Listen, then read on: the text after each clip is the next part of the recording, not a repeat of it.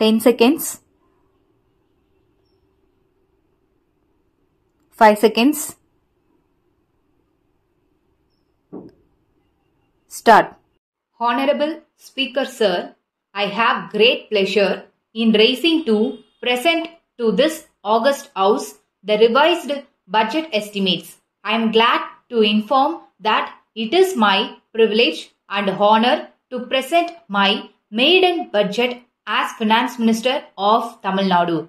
For this, I thank our Honorable Chief Minister for giving me this opportunity. I wish to say that in response to the address of His Excellency the Governor, the Honorable Chief Minister of Tamil Nadu noted that our culture as a practice of paying homage to our ancestors. I also follow his footsteps and start by paying my respects to our ancestors.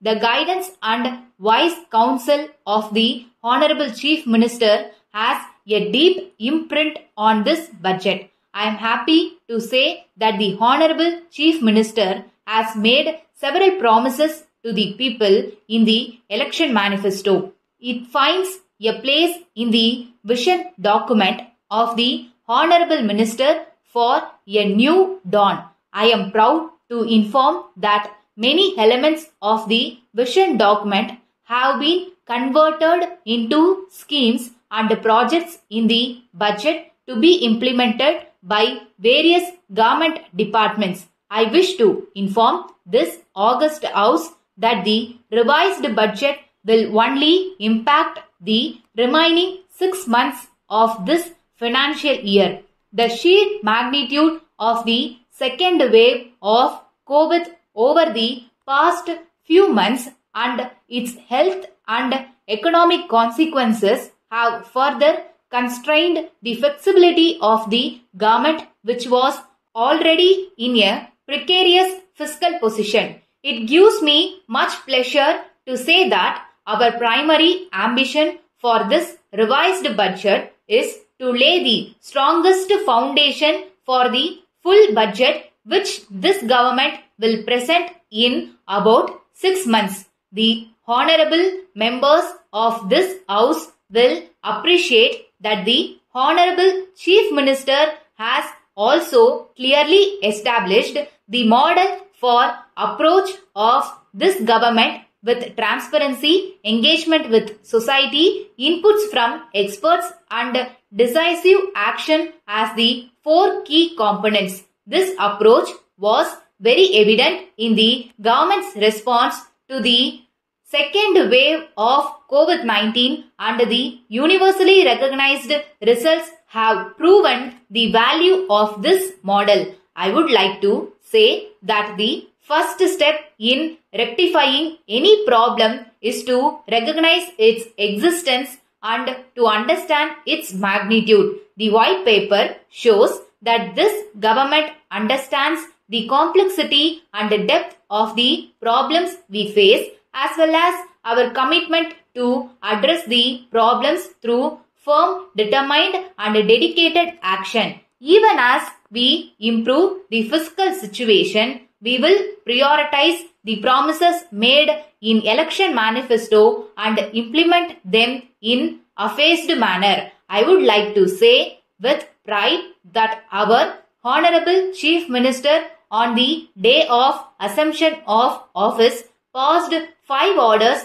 implementing important promises made in the election manifesto. I have no doubt that the people of Tamil Nadu fully appreciate both our intention and our capacity for responsive action. One of the promises made in the election manifesto was the presentation of a separate agriculture budget. I am happy to inform the House that my colleague, the Honorable Minister for Agriculture and Farmers' Welfare, will present the agriculture budget tomorrow. Special attention has been paid not just to the expeditious disposal of the petitions, but also to ensure that the grievances are satisfactorily redressed.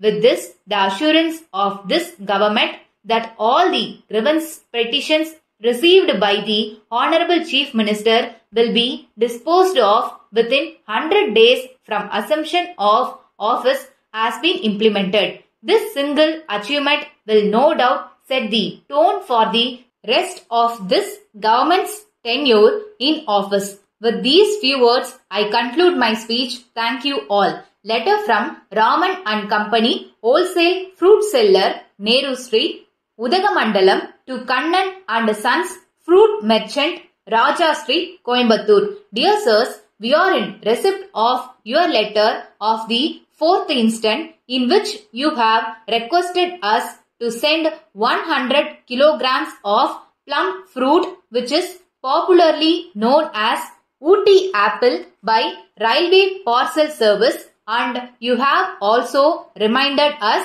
again through your email. In this connection, we wish to inform you that the delay is due to labor problem. However, we will carry out your order within a day or two. We regret for the delay and inconvenience caused due to this. On receipt of the fruits, kindly acknowledge the receipt of the same by email. We would like to inform you that now we have sufficient stock of this fruit and orders have been received from various merchants. The fruits now we have in stock is of superior quality and tasteful. We hope that people in your locality will no doubt like it. If you require some more quantity of fruits, kindly let us know about your requirements. Considering the long-standing business relationship between us, we wish to give top priority to your orders. We are happy to inform you that we are also dealing with high quality of various Nilgiris vegetables at reasonable price. If you have any idea, kindly let us have your requirements. Hoping to hear from you, yours faithfully.